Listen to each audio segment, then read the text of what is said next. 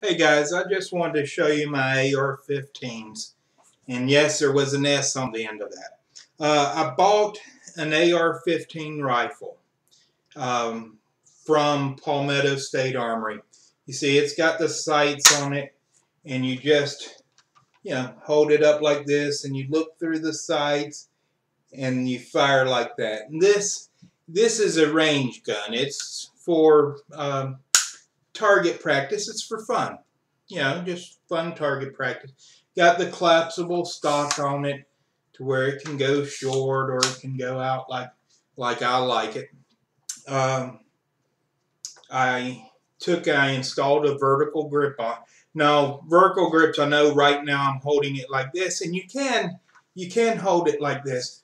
But if you take your thumb and put it on top and hold the vertical grip like this, you've got a little hand stop. I'll move that back so you can see. You got a little hand stop right there. And this makes it really comfortable. So this is how I hold it. It helps you hold it steady, and then you look down the sights. You see, I took the other side, I took enamel, and I did the lettering on the enamel. But this is all Palmetto State. And I'll take it apart for you real fast to show you. But I bought it in two parts, and you just install your own charging handle and your own bolt carrier group if you don't have them. But I bought it in two parts and just put it together. And you see, this is the lower. When you hear of an AR-15 lower, this is it, minus a magazine, of course. And this is the upper. Now, I installed the muzzle brake, and this is a Strike Industries J-Comp muzzle brake. And it reduces the recoil to almost zero. I mean, my 8-year-old daughter can fire the thing and have no problem. So the recoil, it's like shooting a .22 rifle, but you're shooting a .223. And see, it's back together again that easily. But that's my rifle. So I bought this, paid about $500 for it with everything included. And take it out to the range and go shooting and just have fun with friends. And that was the only reason I got it. And then I thought, well, I may want one for deer hunting. So I built this one. You see it says Goes Boom on it. On the other side, I'll cover up my name, but it says built by me in the Magen David, the Star of David on there. With shells in it. Drops down to Goes Boom. Got the scope, 1.5 to 4 times magnification, good for 100, 150 yards. If you get this, it's 300 blackout. If you get the Barnes Vortex ammo for it, you can kill a deer at 100 to 150 yards, which is why the scope is on there. Now, it's got a sling, a single point sling on the back. You see, I've got to where it can hold a sling in the back. The scope, the handguard is an Arrow Precision handguard. On this one, I found out that if you hold it like this, like I was holding the rifle, and you put it up here and hold it up, you can do that. But holding that mag well seems to be a lot more sturdy. So hold that mag well and hold it. Now you see how I'm holding it as a cheek weld. Now some people want to hold it like that against their shoulder. And you can do that. But my thing is, if you're going to do that consistently, this isn't comfortable enough. It's not.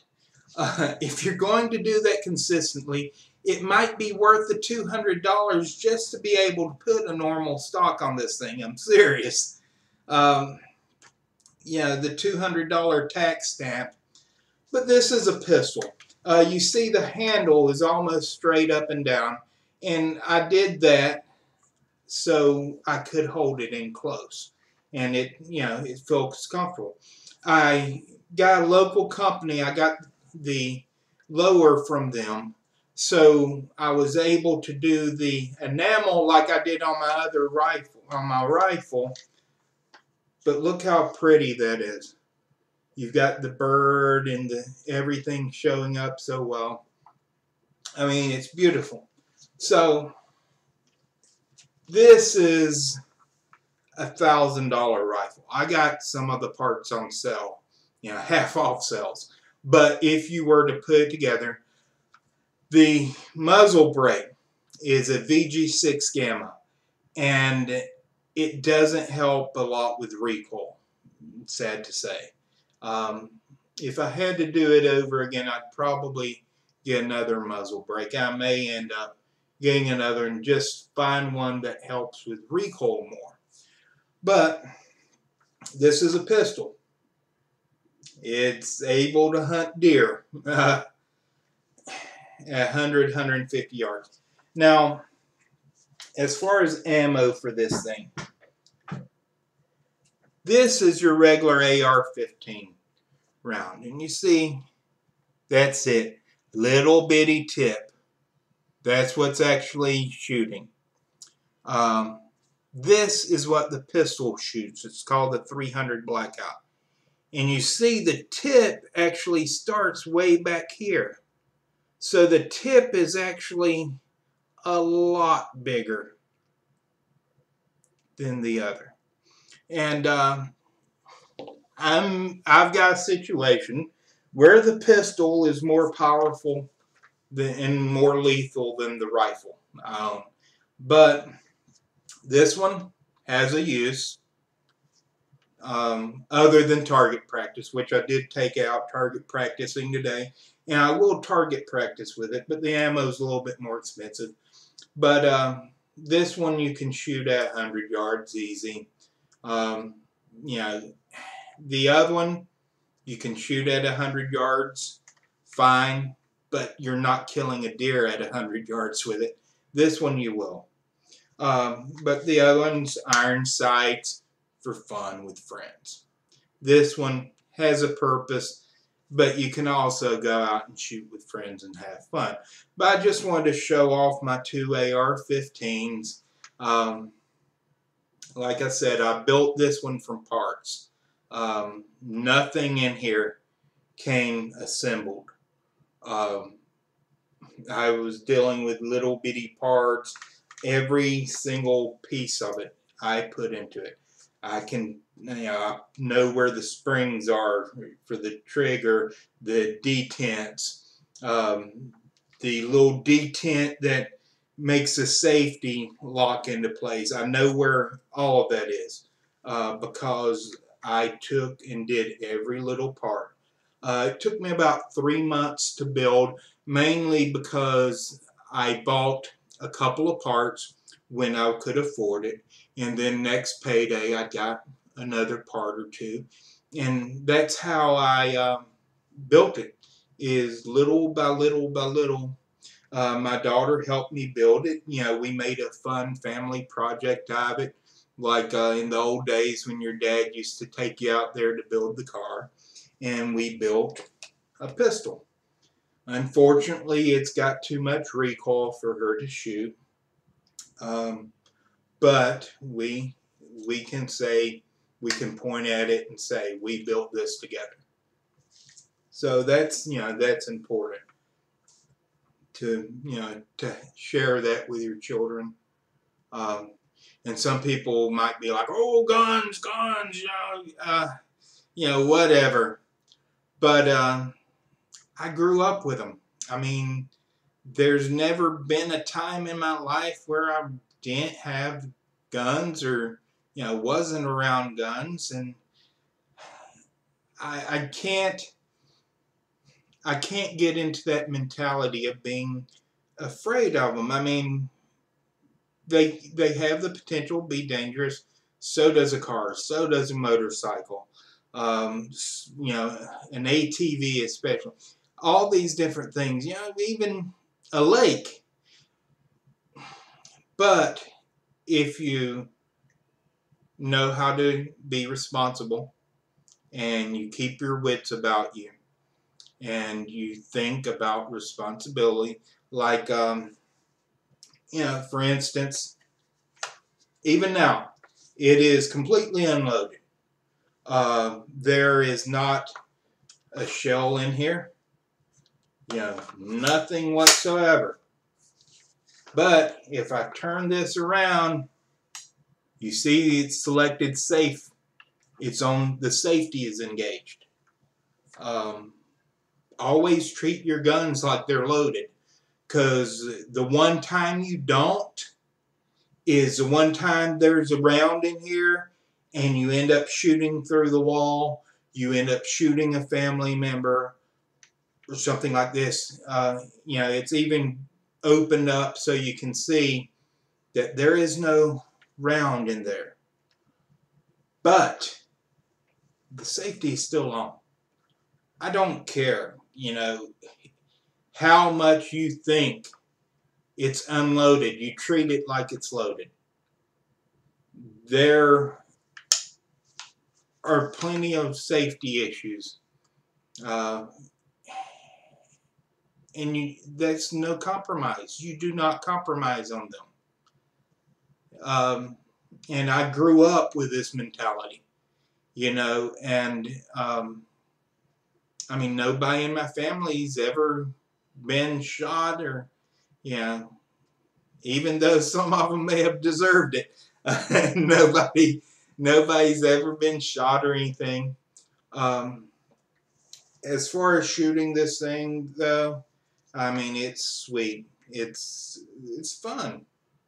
And both of the guns are fun. And if I go out shooting with friends, I might take one, I might take the other, I might take both of them. But, you know, they're just fun to go out and shoot. And you shoot at the little target, and you shoot at the little red dot, and you try and do better than your friends and such as that. And I mean, it's a relaxing afternoon. And, you know, there are a lot of worse ways you could spend a weekend. I mean, but to me, this is like golf. I mean, it really is. You just putt, putt, putt, putt, and just relax and enjoy yourself with friends. I mean, you can even go out by yourself, and there's something zen about it. Just, you know, shoot at the target, see where you hit. Shoot at the target, see where you hit. And just, you know, time after time after time with only one goal in mind, and that's shooting the bullseye. Yeah. But anyway, I used to be an AK-47 guy. Some of you know I had the Egyptian Mahdi, which was the AK-47. These seem more accurate than the AK-47 did. They're certainly more configurable. If I had a choice in a self-defense situation between this and the AK-47, I'd pick the pistol, simply because it is a pistol. But if it's inside, then I'd pick neither one of them, because as soon as you fire this thing, you're going deaf. Especially with a muzzle brake on, it's really loud. These can hold suppressors. Screw in the suppressor, shoot subsonic ammo through it, and you almost can't hear anything. The people that are attacking the California senator for saying that they go silent, they're being dishonest. Because if you take this thing and you replace the springs and you shoot subsonic ammo through it, all you're hearing is that bolt click. And those people are being dishonest. That's all I'm saying. But Anyway, this is my pistol, that was my rifle, and I hope you enjoyed.